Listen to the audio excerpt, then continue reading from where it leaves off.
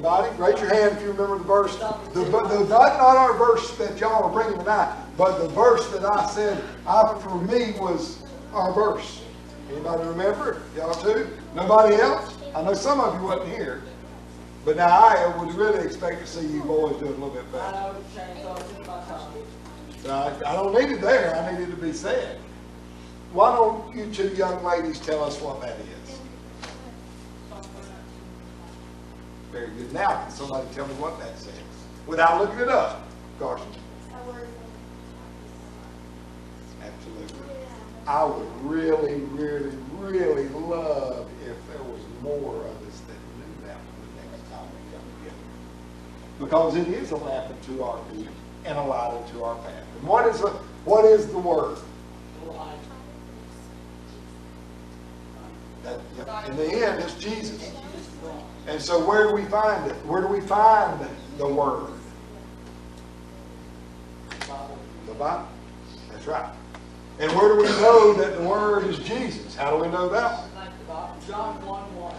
John 1, chapter 1, describes it 1 through 5 and then verse 14.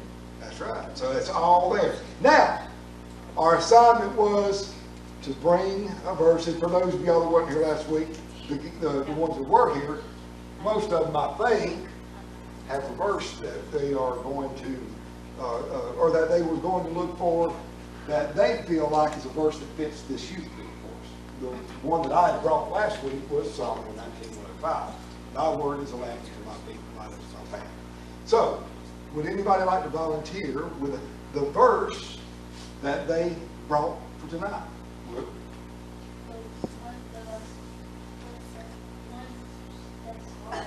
First Thessalonians. Thessalonians 5:11. Therefore encourage one another and build each other up as you always do.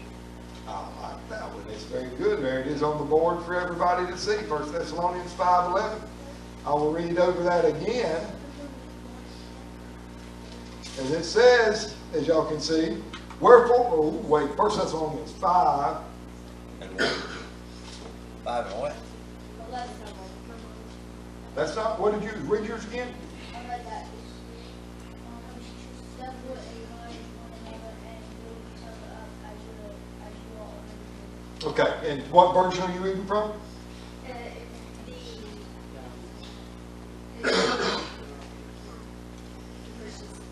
Christian Standard? Okay.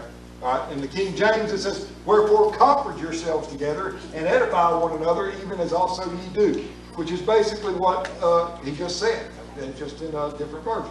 So, why did you pick that one, Bill? Because we're all church community and we all need to comfort each other and just hope for good things for each other. That's right. Absolutely. Help build each other up. As part of the reason that we come to church is to edify or build each other up, to comfort each other, to help each other. Because there's going to always be times when some of us, maybe a little bit down and others are a little bit up. And vice versa. That goes back and forth. And that's what we do. We edify each other. We lift each other up. That's an excellent verse. Thank you, Will. Yes, sir. You got John 14:6. The whole stand by for side. Could you tell us what it says? Okay. Why do you pick that one for this youth group? Other than the fact that it's your standby, it's your go-to. I don't think that it's about as a whole Christian community. What separates us from the different religions is that we believe Jesus is the way, and that He is the key. What is the specifically then? What is the thing that makes Jesus different than, say, Muhammad, Gandhi? He's the only religion, ours is the only religion with a living God. Jesus is the only, and some would say prophet, although he's not the prophet, he's the Messiah, that rose from the dead. So, way to fall back on your whole standby, and that's a pretty good politician answer for that. It was very bold and confident. Yeah, I'm proud of you. Now, for your next assignment, pick a verse that's not your favorite verse. I'm just kidding. Good job. Hey, there's a reason why we have favorite verses, and that's the truth. All right, who else? Who would like to share their verse? Titus 3:1. Oh, now that's a good one. Go ahead. Can you read it to us? That's Titus 3:1. Remind the people to be subject to rulers and authorities, to be obedient, to be ready to do whatever is good. Very good. I like that. We should always be good. Right? Is that right? What happened? What are we supposed to do when people are bad to us? Trying to get it cheap. Don't just give me the cheap answer, but give me your reasoning. Yes, ma'am. To go get an adult. That's a good idea. What we're really looking for is when somebody does us bad, do them good. Is that easy to do? Yeah. Does it work?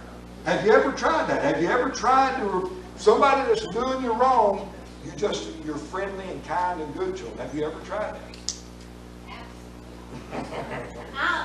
But be careful, because you just exhibited that this week, and it worked.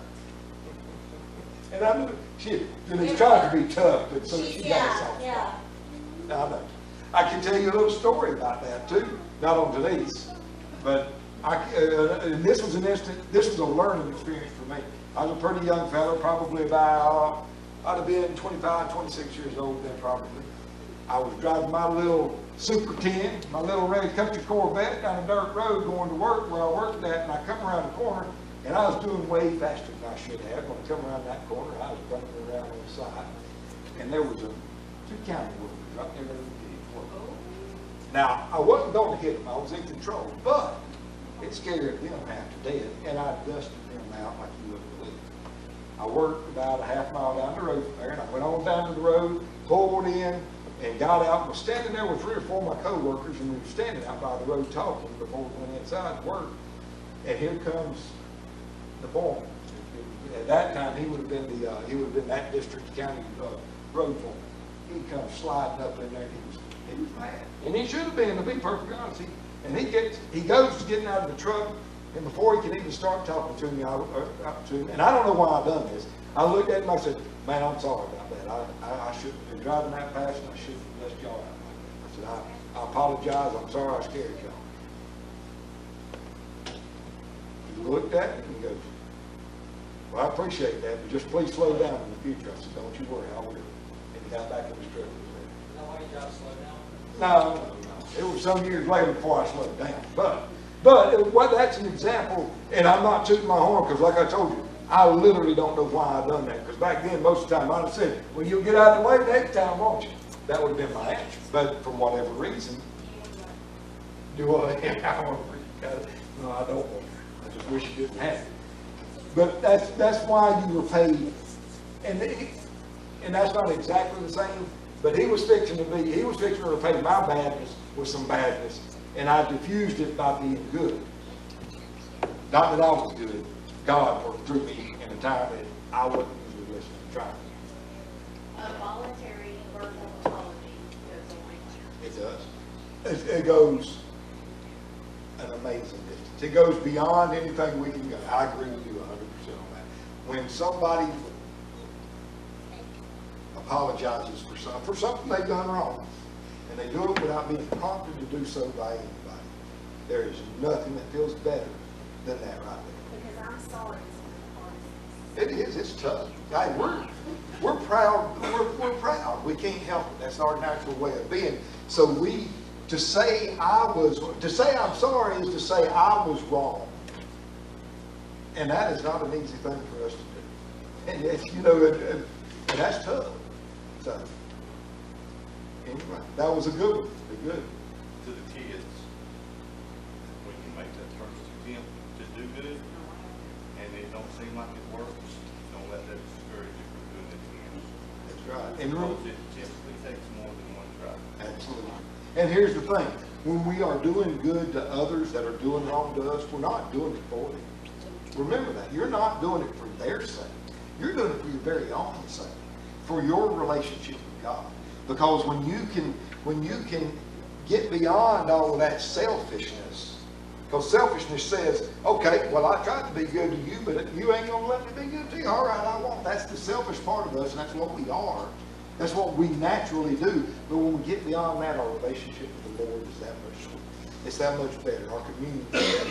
That satisfaction, that thing that they talk about, that God-shaped hole, that vacuum or that void that's within every human being because of that separation of God from us because of sin in the garden. At that point, that begins to fill with God by the Holy Spirit. And there's comfort, there's peace, there's contentment. Contentment is a wonderful thing. That's what it only comes from God. So that was a very good one. You got us talking for a long time. Thank you, buddy. Anybody else want to share their verse? They beat you to it. Hebrews 24, or chapter 10? Yes. 10, or 10, 24, 25. Go ahead, Hayden. Let us watch out for one another, both love and good works, not neglecting together,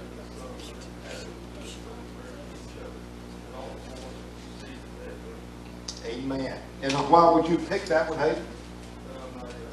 My commentary, give a good summary of it. Okay. It said connecting to a vibrant, biblically based love in terms of spiritual, spirit, Absolutely. That's wonderful. And that's the thing. I mean, think about this. You want that piece of bubble gum. You gotta have it. You don't have the money for it. Nobody else is around. Nobody sees. It's a little easier to take it. It was your sisters or your brothers. They said no. It's a little easier if nobody knows and nobody sees it. Am I right? But what happens when there's somebody there that will see it? We're a little less likely to do it all. I mean, think about it. We don't want to do something we're not supposed, that we feel in our hearts that is not right. Especially when we know that that other person knows that too. So when we're in the company of people that want to do the right thing, it encourages us to do the right thing. And vice versa, absolutely. And it goes round and round and round. You know what the biggest thing about the Bible is it's not just a straight line all the way to heaven is. The Bible is a big circle. Everything in the Bible, from the Genesis 1:1 to Revelation 22:21, every bit of it is just a big circle. It all points back to each other. What's it all point back to? It's all about Jesus. It's all about the Word. The Word is light. The light is Word. Jesus. Another circle. It's all a circle. So when we come together, we encourage each other to still do good, rather than to stray, rather than to go take that thing from my brother or my sister, or to kind of pick that thing up in class, or to plagiarize something when we're in, that we know ain't gonna get caught, although y'all get caught now too easy, because plagiarism is caught on words and everything else. But used to, at least, we could find an old book that was hard to, or that wasn't around much, and you could plagiarize a little bit and might get away with it. Y'all ain't gonna get away with it now. But things like that, and why does that matter? Why would it matter do y'all even know what plagiarism is? Copying somebody else's writing for your own, right? Turning it in. Is that wrong? And I'm not talking about as far as the teacher says it's wrong. Is it wrong? Why? What's wrong if you say it's your work? Absolutely. It's not properly cited. Yeah, it's not properly cited. So why is that wrong? It's a lie. It's a lie. But see, even those little things is what this, our youth group, our church, whatever, helps each other to do that. That's part of why we come to church. That's why it's important to come to church. I have a question. Okay. What is the punishment or the outcome of a lie according to the Bible? As in direct. It is a sin. It's a and sin. therefore- All right. So therefore, we know that it's a sin. So what is okay? I think we have to go back to answer it like this, and maybe we should look deeper into that. But let's look at it like this: We all have heard the saying, sin is sin, right? Everybody agree with that? Sin is sin? Well, let me ask you this question. Is sins sin?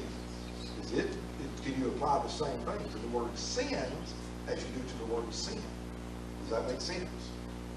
But So- sins is, All right, you're right. So, multiple sins.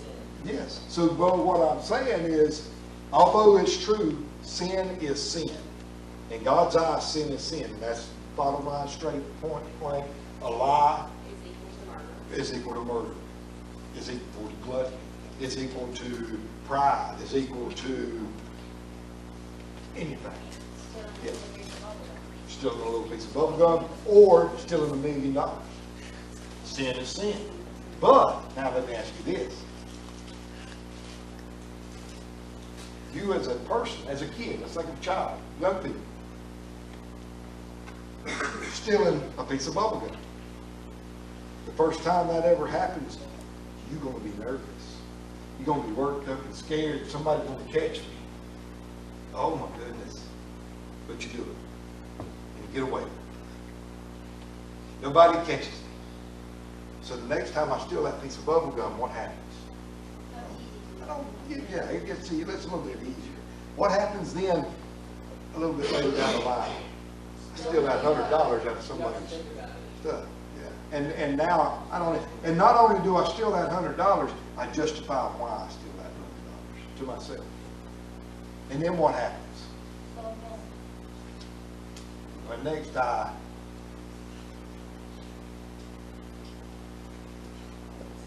kill somebody. Now,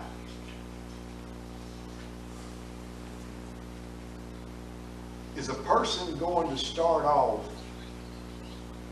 robbing a big bank or stealing a piece of gum? That's right. So, I ask you again, now sin is sin, but are sins the same? No, sin is not the same. Why? Because and this is, I'm glad this got come up, because what I'm going to be giving out for the reading assignment this week literally works in this. It deals in some of this. Part of it doesn't. So let me put it like this. The penalty for lying is that you have sinned, you have broke God's heart, and when you lie, you are going to put yourself in a position to lie more, and until you repent of that, it's going to snowball and turn into more and more things. Until our conscience sears, and we no longer even think of repentance. Proverbs 19:9 says, "The false witness will not go punished, nor do others' lies perishes." That's right. What is sin? Because why? Why does it say it perishes? The wages of sin Or is death. death. That's right. So, That's why we need to say. and that's exactly what we need to say. That's what's so wonderful about the age of grace. Although I don't deserve it, I get it. And that's wonderful. So another one, awesome. Love this. This is good stuff. Okay. Yep. But I just finished Joel, I will mine a prophet for the week, okay? And with that came the whole, God's mercy and grace is there along with genuine repentance. So to extend on what Jessica was saying, yes, that's the wage, but we also know that when we repent to God for our sins, He does hear us. So I mean, that is the hope in being a Christian, being saved. You want to hear more about that come Sunday? My sermon is out of Joel. The key verse is out of Joel. Yes. I spent a day. Need help? I spent a whole day on this, so we'll compare our notes. How's that? Yeah, but that's just it. Well, I don't want to go too far into that right now. But sin, unrepented, results in more sin. Sin repented is repented. It's forgotten. And y'all get it. What about this? Sin repented is restoration. It is. That's right. And here's what's awesome. Y'all heard the saying, forgive. I can forgive you, but I can't forget. We know that. And that happens to many of us. Am I not right? I mean, honestly, we don't forget about it most of the time. But what are we supposed to do? And do what? Forget. We're supposed to forget it. God forget. You know what happens when He forgives you of your sin? You know, it's not like we're going to get to heaven when we have to repent. It's not going to be that He goes, well, you know, there was this time you done it, but you repented. You repented. All right. And then you did it. Well, I forgave you, but oh, I didn't forget you. No.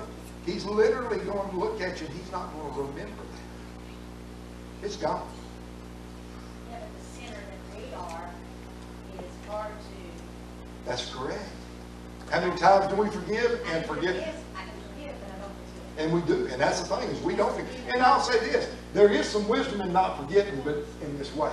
Don't let yourself be taken. But if the situation warrants, let yourself be taken. What did He say? He said 70 times 7. Why did He say 70 times 7? Did He mean 70 times 7? No, He meant don't ever quit forgiving. Because we can't be forgiven if we don't forgive. I mean, look at the Lord's Prayer. What, it was a few weeks ago, a month ago, whatever. I did the sermon about that part of the Lord's Prayer, about the fact that we have to be forgiven. But in order to be forgiven, we have to forgive. And do you know, that goes right back to that. The Bible's a circle. It is. Because we have to ask for forgiveness first, and we do. But in order to forgive, to be forgiven, we've got to forgive. And it's just a circle. It just runs right there. Now, are we all perfect and do we all do it that way? But we try. And if we're truly repenting in our hearts, that's what matters. Because God forgives. So anyway, good stuff. I like all this. Next verse. Where's our next verse? Let's go ahead. Next. 1 Corinthians 15:58. All right, go right ahead. Therefore, my dear brothers and sisters, stand firm. Make nothing of you always. Deal yourself according to the word of the Lord, because you know that the liberation of the Lord is not in vain. All right. Now, why did you? And I'm going to read what versions you got. NIV. Okay. All right. Josh, he had the NIV. You can put the double up if you want to. And that's what I may ask y'all now. When you say it, say the version, because Josh, most of the time he has the versions back there, and he can put both up so y'all can see the parallel there. But therefore, my beloved brethren, be ye steadfast, unmovable, always abounding in the work of the Lord, for as much as ye know that your labor is not in vain with the Lord. Why'd you pick that? Because if someone tries to knock you down, stand firm and let it bother you. And how do we stand firm the best?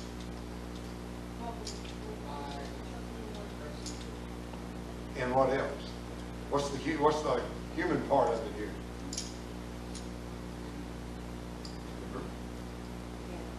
Together we're strong. Together we encourage. We've already heard of this. I mean, the theme here is that we do encourage each other. We strengthen each other. We build each other up. Good. Next. Somebody else? See a hand? Darcy. Psalm 133, 133. Behold how good and how pleasant it is for brethren to dwell together in unity. It is like precious ointment upon the head that rain down upon the beard, even Aaron's beard, that went down to the skirts of his garments, as the dew of Hermon, and as the dew that descended upon the mountains of Zion. For there the Lord commanded the blessing, even life forever. And you picked it for? My Bible says when believers come together in peace, love, and unity, it reflects the attitude of Christ. The atmosphere moisture from Mount Hermon fell on the mountains of Zion, bringing refreshment and productivity to the land. Similarly, unity and love the people of God breathes into rain down blessing. I like it. What y'all think about that? David, come on. Oh, you like it? I'm glad. Oh, okay. But just a little side note that, I wrote it, I write all in my Bible. I actually have that underlined in my Bible. And I have wrote, and it's not necessarily exactly the same, but people have long hoped and dreamed for a peaceful utopia. Y'all know what a utopia is, right? Y'all still learn that kind of stuff in school? Utopia, a perfect society, a perfect world. And it is possible. Did you hear? It's possible. but it's only possible through God. Man can create only sin and chaos. So we come here together, and if we don't bring God in here, what do we have? We have chaos. But if we center this around God, then we have that perfect. We have that perfect place. We have that all of the good stuff that you just talked about in the verse there. That's what we have from our communion together. It's just that. Thank you, Carson. I like it. Next. Thank you. Matthew 7:1. Matthew 7:1. Go ahead. Do not judge, or Now, go ahead. Why did you pick that?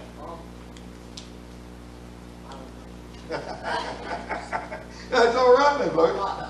But it's a good one. Now, let me ask y'all something, because there are people that will argue this fact. Does that pertain to every human being?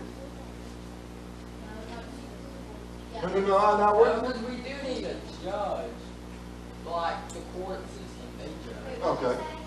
Does that statement, does that verse, is Jesus talking about everybody, we're not to judge each other? Is that, I think he's saying don't judge until you know. Like don't judge off the appearance. I've read Luke, Luke 6, it's on the judging, it says, it's about if you see a splinter in someone else's eye, make sure that the big piece of wood that's in yours is out first. That's right. Yourself and take it out. yeah. And here's something for you to know on that judging. Okay, you're right. We don't need to judge each other. We don't have to. It don't do any good. I think that's one of the main reasons non-believers, And when coming to church or don't come to church, they feel they're going to be. they feel like they're Yeah, and that happens. Yeah. But I will say on that when you come in that door, it's usually not the people here that's judging you, it's you judge It's you judging yourself. That's exactly right. Now, I will say this too.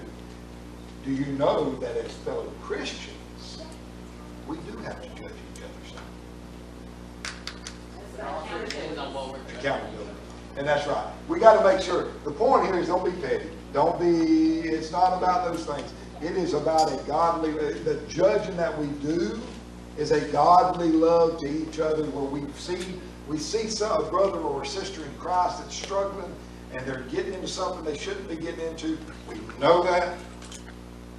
And we don't need to judge them and call them out. We don't need to talk amongst ourselves about them. We need to go to them and talk to them. So, excellent verse. And guess what? It goes great with this group, because if we, especially you kids, if you see things that your fellow Oak Grovians are starting to steer down the wrong way, help each other out. Well, So- I want to elaborate on that just a little bit too, because this is like conversations I've had to have with Carson, and maybe some of them, I don't know if we've had any serious ones yet. Like, when you see a friend that's like willingly going against the will of God, like being bold as a Christian doesn't mean, like, in the group, like, shut it down. Sometimes it means when it's you and that person, quiet to yourself, just being like, you know I love you. And that's exactly what I it love you. is. I just want you to know it's burdening my heart that you're living like you're making this choice. You know this is not God's will for your life. Like sometimes That's what it needs to be. a gentle It should always be a gentle word. word goes a whole lot further, and it's more genuine when it's private. And it should be private. But now there is times when it shouldn't be. And you know when that is. That's one time. Another time is when you have a Christian leader.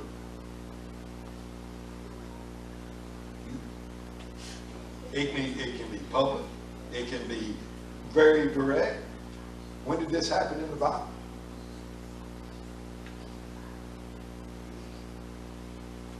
Peter was visiting. Him and Paul were together. I can't remember exactly where they were at. But they've been there. Peter has accepted the fact that Paul is the apostle to the Gentiles, and Jesus has laid that out, and that we are past the age of law and we are in the age of grace.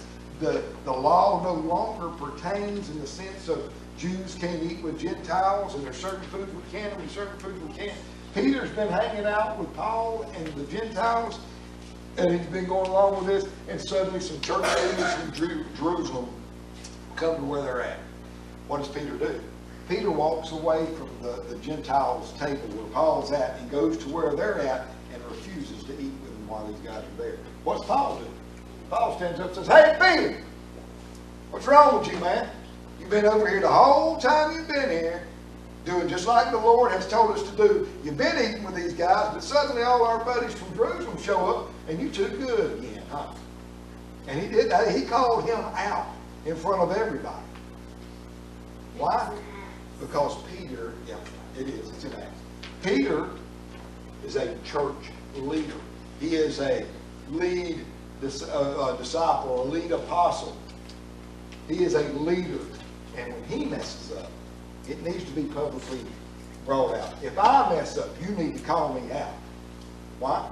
Because I stand up here and I try and I tell you what I believe God lays on my heart to tell you. If I'm out there or in here or wherever and I am bringing shame to that, you need to call it out. You need to make sure people know that you called me out, because I'm not doing that is not what he should be doing. That's when you do it that way. That's when you judge in the way we would think you judge in a lot of ways. But excellent verse. Remember, we do judge each other a little bit, but let's do it with a gentle heart. A soft word. Not a big deal. All right. Next. You got it? Wendy? All right, go ahead. Yep, go ahead. 2 Corinthians 1:12. And I've got the Christian Standard Bible. 2 Corinthians 1:12 and the Christian Standard.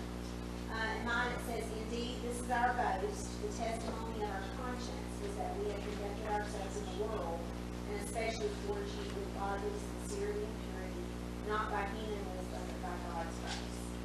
And after just reading up on it a little bit, just what I jotted down was that scripture tells us our heart and mouth need to go together, and our conduct needs to agree with both. So we need to behave the way we speak and the way our hearts. We need to be the same person here, the same person Right. at work, same We person need at to be school. genuine, and that if we aim to please God and not self, this will not only improve our relationship with God, but it'll also be a testimony to others, so hopefully then we won't take this thing. What is more important, our words or our actions? Is our words important? Very important. But our actions are even more important, because our words can be whatever we get to come out of this old mouth. Our actions are going to be what comes from our heart. What's it saying, Mark? Man is not defiled by what's in the outside, but rather we are defiled by the things that's inside of us. Our actions will show what's inside of us. And another reason I didn't choose that is because I felt like sort of it was saying basically like in Romans terms, and this is important to me, like with our little family of youth here, that you don't compartmentalize your Christianity. You're not showing up, loving the Lord on Wednesday nights when we gather here, but living a whole different way That's in right. front of your peers, and because that is a very dangerous game to play with other people's time. And other people's attorney and your own. And in your own. Yeah. But, you know, I mean, it's, that a lot of times is another thing that can turn people away. And as believers, we're responsible for living people away.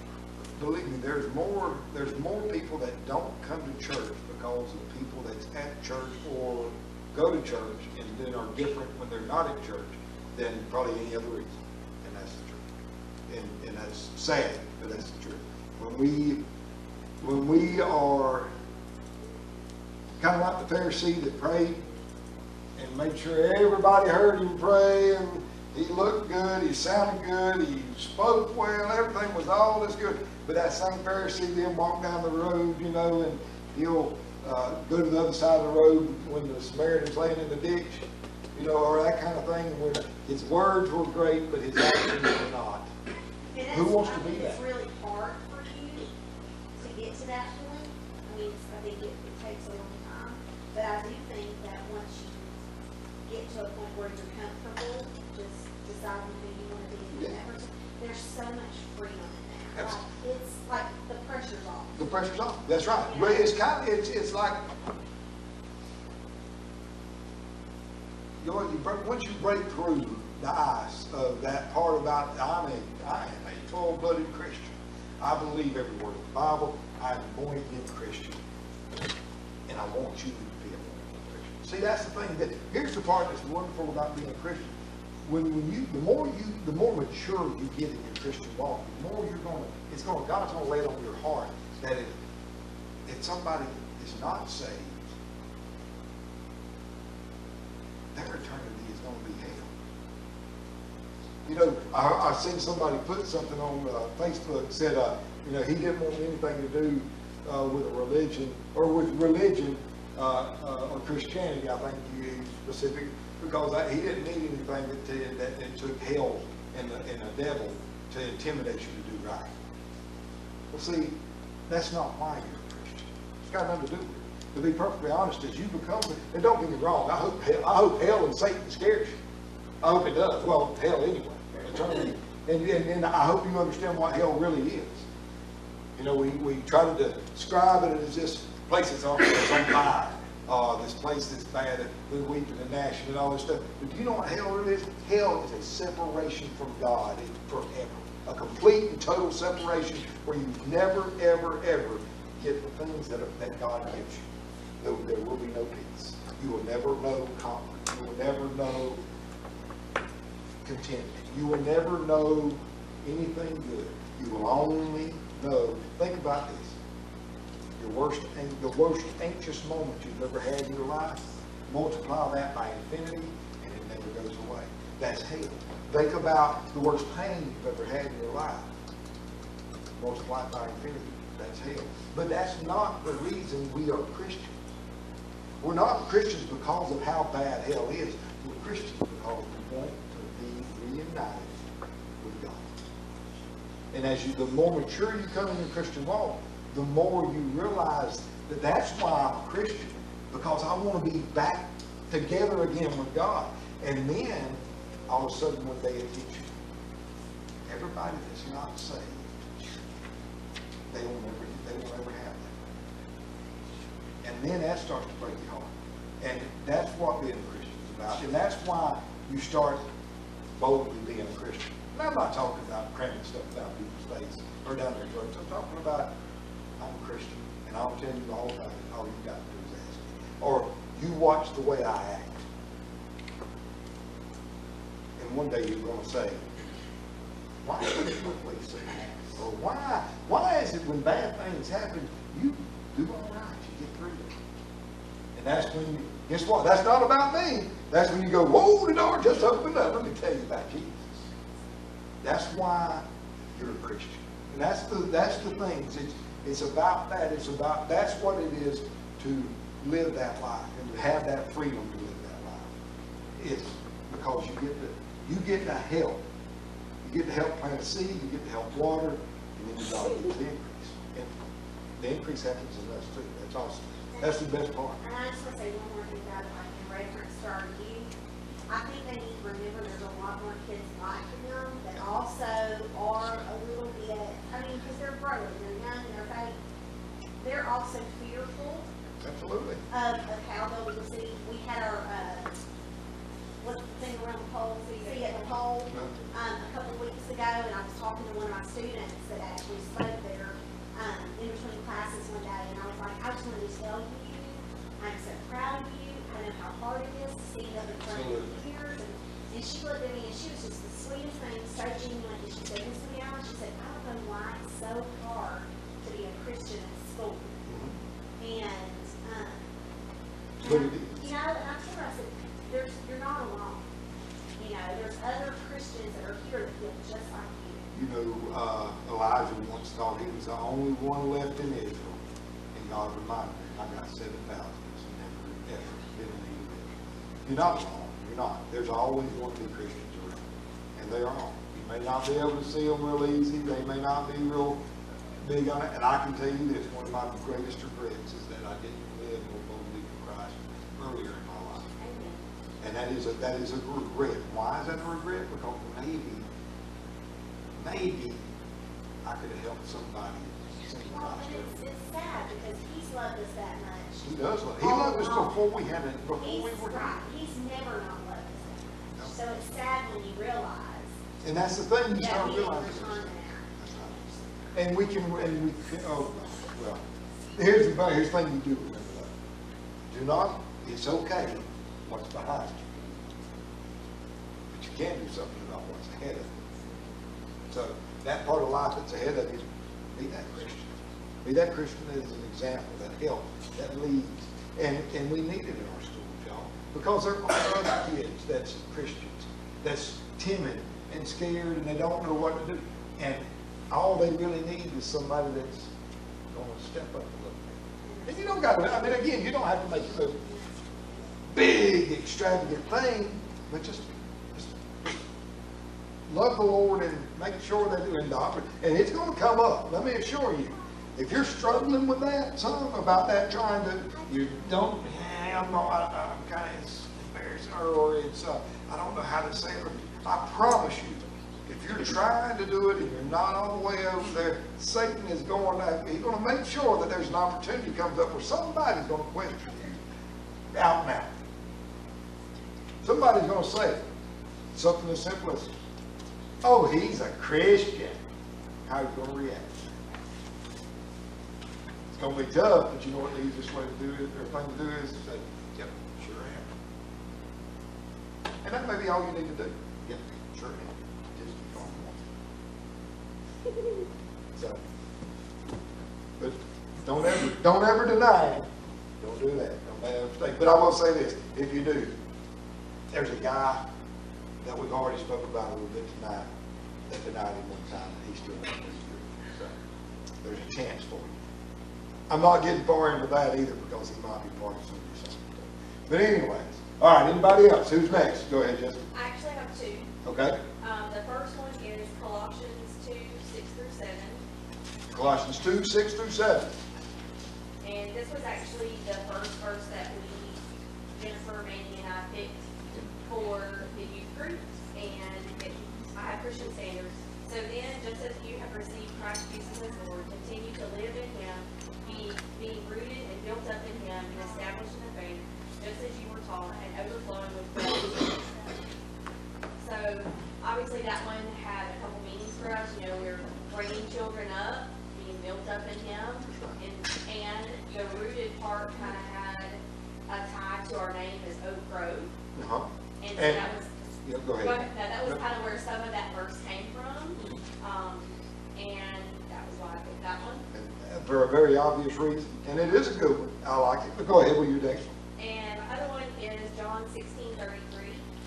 John 16:33. I'm hollering for the guy in the back. It's not really, I'm so lost. It's so well, but it's very hard to hear back there. I mean, really hard. Go ahead. I have told you these things so that in me you may have peace. You will have suffering in this world. Be courageous. I have conquered the world. And I chose this one because this has always brought me a whole lot of peace. And the world doesn't get any prettier by the day. No. And we've already talked about them, you know, being in school and having lives outside of this church house and it not being easy out there for them. So never doubt that He has your back. That's right. And the thing is there's going to be full, life's going to be full of trials and tribulations. It's going to go guaranteed. That's what part of it. That's life. But just like you said, the contentment is Jesus has assured us that He has overcome the world. What else do we know? What else do we know? That's a very good one. I like both of those. For time's sake, I'm going to try to go a little faster and not speak so much myself. Did you? Proverbs 22:6. I know this one.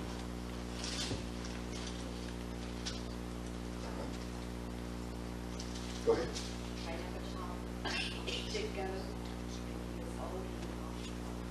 That's right. That is a wonderful verse, and it is a verse that I have heard many people say, well, that's not true. You see what happened? That's not what it says. Read it again. train up a child in the way he should go, and that he is also she. This is just the old English. Train up a child in the way they should go, the way they should live. And when they are old, they will not depart from it. But some may depart from it. Yeah, but you know what? They know. They know. And do you know that I would say that probably, and I may be wrong on this, and I'm not trying to say that this is anything factual or biblical. There's some biblical backing for this. I would say that the vast majority of children that are raised in a Christian home, before they leave this world, they come back in some shape, form, or fashion. I've watched it. I've lived almost 50 years now. I have known people that were raised in the church. Not just, and I don't want to say that. No, I ain't saying that. They were raised in a godly Christian home. Sowed their wild oats. So many of us have. Some for a long, long time. But when it was, before it was all over with, they came back. Why? Because the whole time they knew what they were supposed to do. They knew because they remembered when they was that 10-year-old kid sitting there that one day the Lord spoke to and called them. They knew right then what this was. They had been called by the Lord. And you got to be called by it. But I promise you, there ain't a soul on this earth that hadn't had the call or the opportunity at some point, or will have it. For those that are raised in the godly home, the Lord tells us to pray for our children. And we do. Job, what did Job do? He sacrificed for his kids every day. He stood in the gap for them. We stand in the gap for them.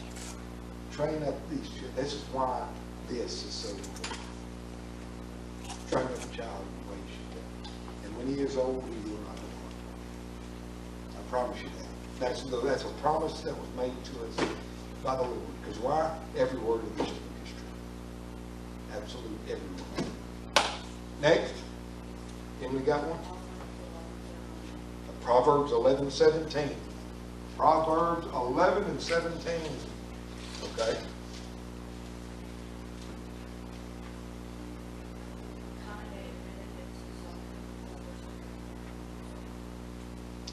Okay. And now why did you get that one? That's okay too. All right. The merciful man or the kind man doeth good to his own soul, but he that is cruel troubleth his own flesh. Somebody tell me what they think that means. That sounds a little selfish, don't it? I mean, doeth good to his own soul. What is that? I thought we were supposed to be unselfish. Or is that? Probably not selfish. You see, when we are kind and we are merciful, as God has been merciful for us, then we're going to do kindness and goodness to other people. When we do kindness and goodness to other people, it just comes back to us. When the circle was said, this is all a big circle, so is that. And how do we practice that mercy and kindness and love? Well, not much. There's no better way than right here in the church, because there will be things that will press that. We'll try you on those things. But when you show that kindness, it's going to be good for your soul. You know what else it's going to be? It's going to be good for that person that you're showing that kindness to, even though they may not be asking for it. Now, as for the one that causes trouble, you just serve yourself. And that's what it's talking about. So we can keep coming to each other. Anybody else? Josh, got it? Yeah, 1 Timothy 4:12. First, Timotheus 4:12.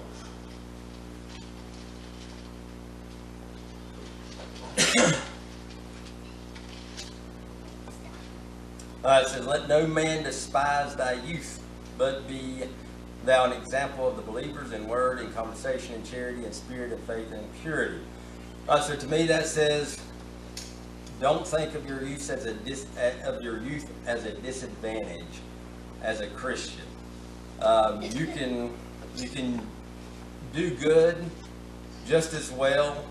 You can help people's lives just as well as any adult by your words, the way you conversate with people, your charity, how nice, how you are to other people, to the unfortunate, in your spirit, your faith, your purity, all the time, just as much as you are when you're a teenager, and even more so when you're a teenager. You can actually reach, especially older people as a teenager, much more so than most adults can. So don't despise your youth as a Christian in that sense. Use your youth as a Christian to help spread the word. So don't think that I can do all the good in the world and it's not going to do any good for anybody else as a teenager. As a teenager, you can be just as impactful as any adult can be. And sometimes even more so. Even more so. And a good example of that, other than the fact that Timothy was an early church leader, he was young and he did doubt himself sometimes. That's exactly what that verse is about. Yeah. Is the fact that he did doubt himself and his authority sometimes in his preaching and his church leadership. And Paul was telling him, don't do that. You know you've been called. God has given you this. But an example of this is in Job. The three friends that's talking to Job, through the Job, they're just getting hard on old Job, man. I mean, they're not really bringing a godly conversation there. But then there's Elihu, who's the fourth, who says, I'm young and I've sat here all this whole week long while y'all been talking, not saying a word out of respect because y'all are older and wiser, but in fact, Elihu was the wise one. And he was the young. He was the youth. So, oh, absolutely, yes, David. There's so many that goes through the Bible, but don't just because you're young, don't mean you can't be effective in the kingdom of God. So y'all make sure you do. All right, anybody else got one for tonight? Is there anybody else? Going once, going twice. Sold. Y'all, I enjoyed that thoroughly, and I would like for us to do something similar to this again in the near future. But here's what I am going to do for tonight. I would like, in some of your reading time this week, to look at Romans chapter 1. You can look at the whole chapter, you can look at pieces of the chapter, whatever, but I encourage you to read and study some in Romans chapter 1, and then a few of you maybe be ready to make a few comments about the chapter for next week. If you pay any attention to me whatsoever, you know I refer to Romans chapter 1 a whole lot. It is, you could say that it's imagery. I mean, it's truth and it's real, and there's nothing about it that you have to pay, but you can draw such an image of the world, of life, of everything, of the whole creation from Romans chapter 1. That's what Paul was doing. And it is a wonderful book to me. It's got a lot of sad truths, but it is truth. You can see it. It literally, you can see it live out. And some of that's getting older, you start seeing this stuff. But study it as a young person and look at that lens of Romans chapter 1 and how this world and your decisions will mold your life and has molded the world and the life of others. It's a wonderful chapter. So anyway, there was that. Now, we have went way longer than that than I expected. But that's a good thing because I think it was really good tonight. I enjoyed that thoroughly. So thank you all for participating in finding stuff. If anybody ever has anything they'd like to share, always feel free.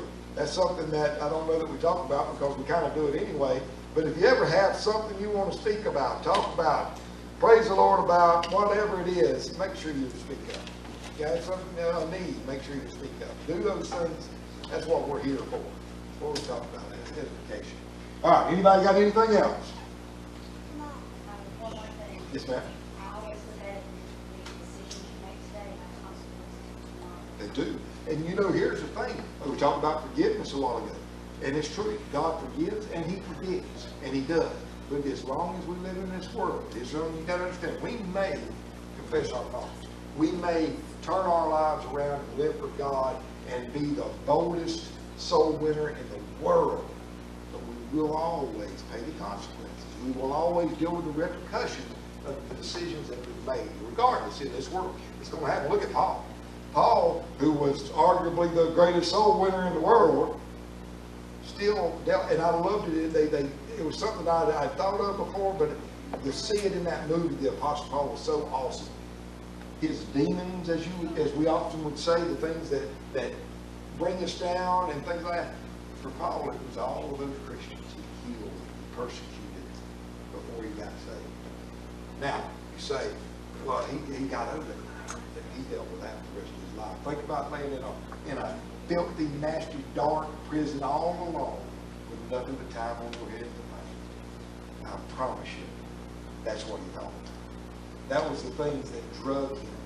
And I loved, it's good to me, I ain't gonna lie. When at the end of that movie, when he dies, he steps into heaven, into eternity, he's met by every one of those that he killed. That's powerful. And I mean, that's powerful. Because, and if it's not powerful to you yet, keep on reasoning, keep on praying, because that's powerful. And that's truth. We're going to be drugged down by this world. I don't care how strong we are in our faith. And we're going to deal with the things that we've decided in this life. It will never go away. But praise the Lord, we've got something to look forward to. That's the wonderful part about that. So, anybody got anything else? We good? I know we're about to do prayer requests and prayer requests, but are we gonna practice singing before we leave here? Oh, that was the whole point of this. Supposed to be a short one tonight. That's Yes. next Wednesday. And it is. I mean, we say, what are the thoughts on that? What do we got? We just want to do something with the Okay, so one, let me go back to Josh and